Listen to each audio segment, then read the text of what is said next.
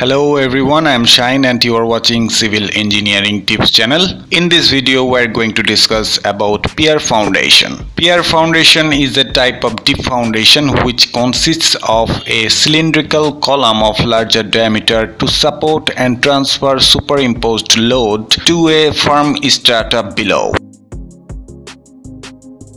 Now let's have some ideas about the characteristics of pier foundation. Number 1. Pier foundation is generally shallower in depth. A pier is vertical column of relatively larger cross-section than a pile.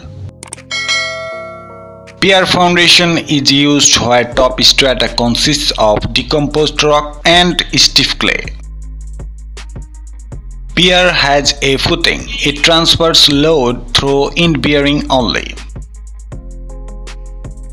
These piers can be seen above earth as they keep the structure little high above the ground, so that the structure can be protected from flooding.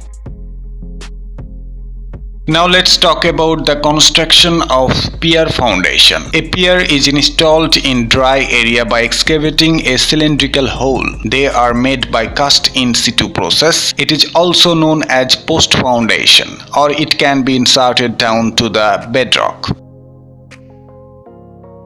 Now we will discuss about the types of pier foundation. Pier foundations are masonry or concrete piers and drilled caisson.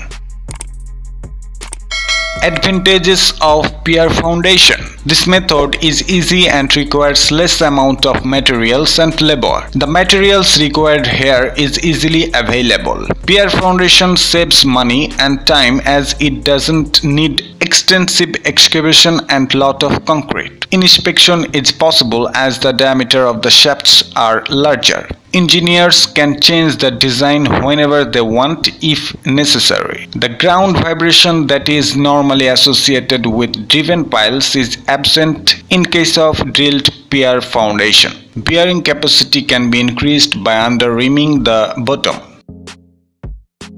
Okay everyone, this is all for today and this is all about pier foundation. If you have any problem or you face any trouble, then please comment below, or you may use the email address that I have given to description. Till then, happy learning, keep practicing. See you in the next video.